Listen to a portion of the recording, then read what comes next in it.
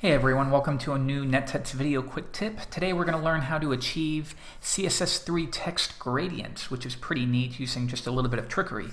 Before we get started, I want to note that I actually learned this technique from the guys over at nicewebtype.com. So they have a really clever tutorial on how to achieve this with WebKit. So I'll link to that in the tutorial and be sure to check that out. Okay, let's close this out, and here is our canvas. So just have an h1 tag with an anchor tag that says hello world and some padding. Let's begin by styling the h1, and I'm going to set the position to relative for later. I'll explain that shortly.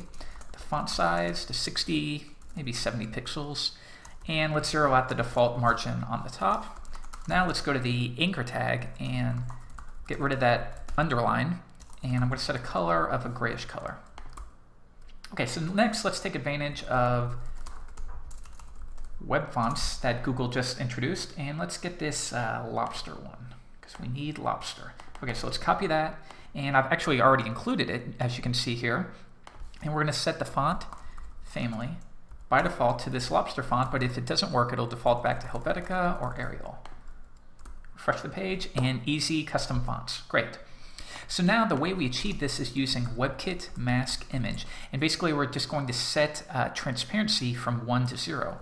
So we'll set a gradient, and it's a linear gradient. It's going to go from top to bottom, and it's going to go begin from RGBA, and this accepts 4, 0, 0, red, green, blue, and alpha, which will be 1 by default, to RGBA 0, 0, 0, 0. And you want to make sure you get all these parens correct. Can be a little confusing. I think that's right though.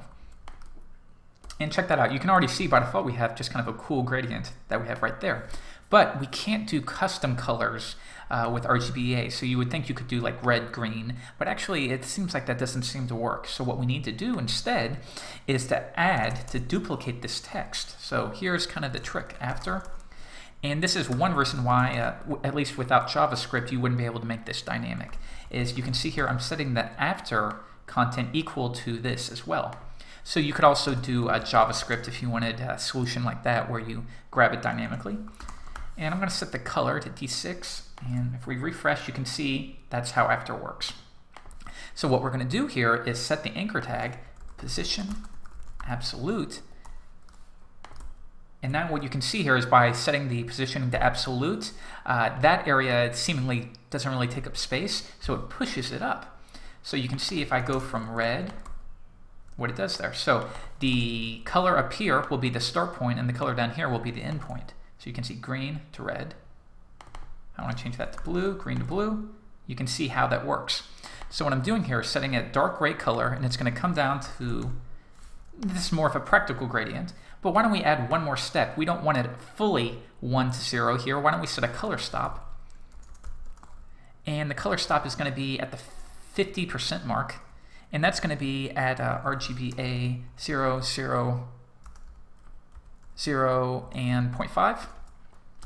And then what I want to do here is go all the way back to 1, so that way we just get a very subtle gradient. And make sure I add that comma. It's very easy to make mistakes here. So if I zoom in, and we want to make it easier to bring these colors back, green, red, you can see green goes to red and goes back to green. Very neat. So the final step we want to do here is just maybe add a little bit more, and I'll set a text shadow of 0, 1 pixel, 0 white, refresh the page, and easily in WebKit we have nice text gradients that can be changed however you like. Now if we go to this in Firefox, all it's going to do is show a solid color. Still works. So let me know what you think, and this is a cool little technique to have in your tool belt. Thanks for watching. I'm Jeffrey Way, and always visit nettuts for more tips and tutorials.